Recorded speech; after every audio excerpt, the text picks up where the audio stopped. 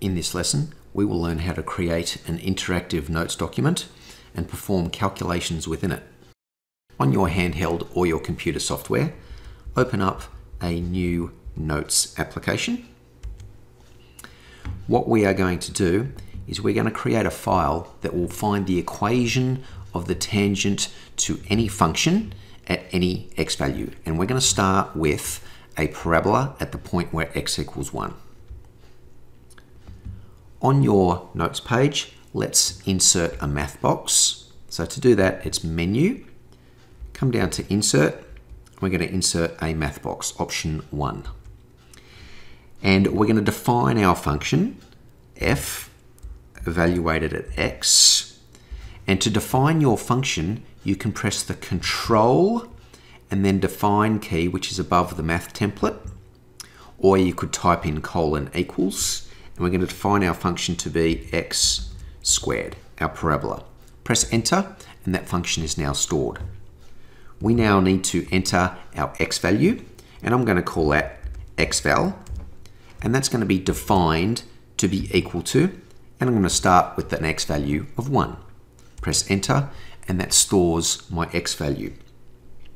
I now need to calculate my corresponding y coordinate, so I'm going to call that yval, and that's going to be defined to be equal to.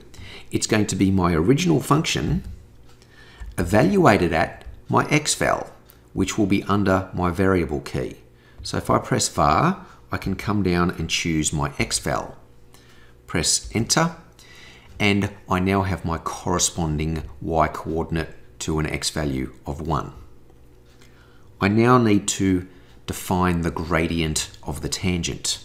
So I'm going to call it GT to stand for gradient of my tangent. And that's going to be defined to be equal to. Instead of typing in :equals, once again, we could press the Control, and then just above the math template is your defined to be equal to key. And this is going to be the derivative. So to access the derivative, we can press the math template and choose the derivative template. Our variable is x, and we're differentiating with respect to x.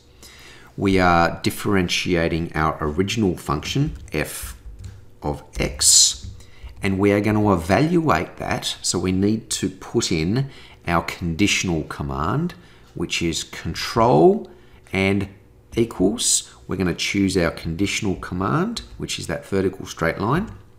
We're going to evaluate the derivative given that we have an x value that is equal to our original x value.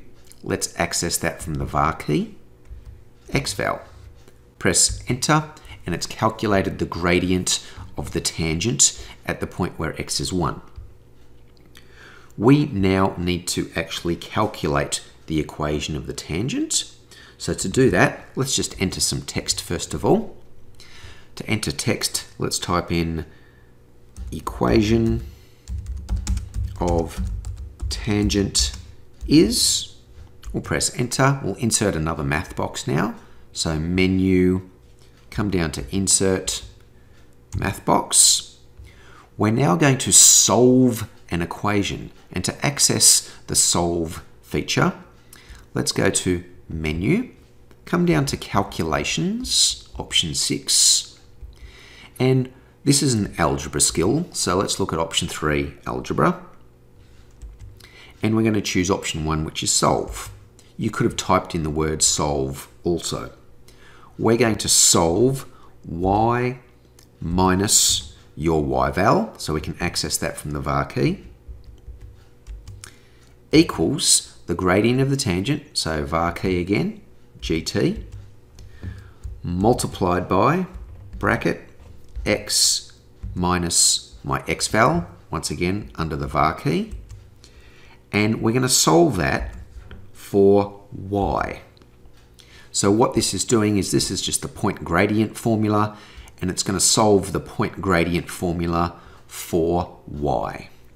We'll press Enter, and the result is the equation of the tangent.